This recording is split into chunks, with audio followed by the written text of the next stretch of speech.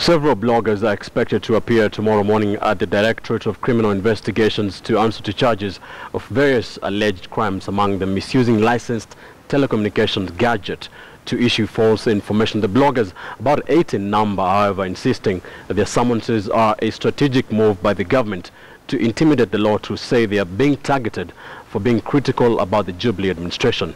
Timothy Otieno has details. It was a dramatic culmination of what has been a tough 2 weeks for bloggers in Kenya. Blogger Anthony Njoroge Mburu, alias Waime Mburu, was released by the Mombasa court after his arrest last week. He was accused of posting on Facebook derogatory statements against Kiambu Governor William Kabogo, whom he alleged was operating a substandard poultry business in Kwale County.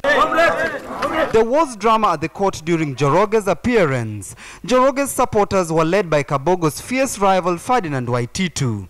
The arrest and subsequent release of journalist turned blogger Yasin Juma appearing to be the straw that broke the camel's back, releasing an avalanche of police summons on 9 other bloggers accused of going against the content of the Information and Communication Act.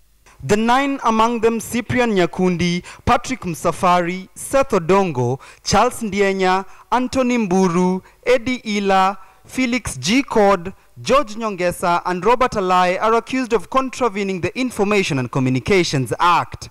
But Robert Alai, one of the summoned bloggers, is raising concern over what he terms as government's unrelenting quest in ensuring bloggers who appear to critique it are silenced completely. Even the arrest of Yasin Juma, I was checking the timeline of Yasin Juma. I've been looking for the wrong things he did. It is so wrong that the government can try to target a journalist just because of doing what he's trained to do. It's like jailing a doctor because he treated a malaria patient. This is what the journalists are trained to do. They're trained to inform the people. These are professional journalists. He was not posting any bad picture. So why do you arrest him? Why do you take yourself through all this stress of being portrayed badly? Then you say that the media report the government negatively. It is not the media, it's the government reporting itself negatively.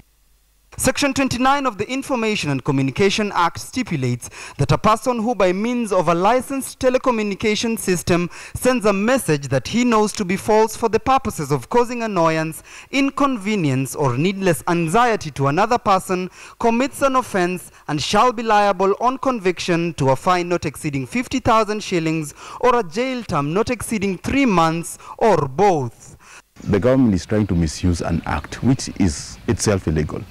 You know, the Communication Act, the Section 29B of the Kenya Communication Act, Cap 411, it's very wrong to indicate that, you can be taken to a police station for causing personal annoyance using a license. Twitter is not even a licensed telecommunication equipment. The blogger's statement seemingly being echoed by opposition legislators who are accusing government of witch hunt. Jubilee has employed every trick in the books to curtail civil liberties, including media freedom, as a way of entrenching its rule over the people.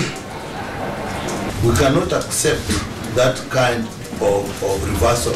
It's totally unacceptable to keep somebody while you are still fishing around or trying to get charges or trying to make charges that are proper.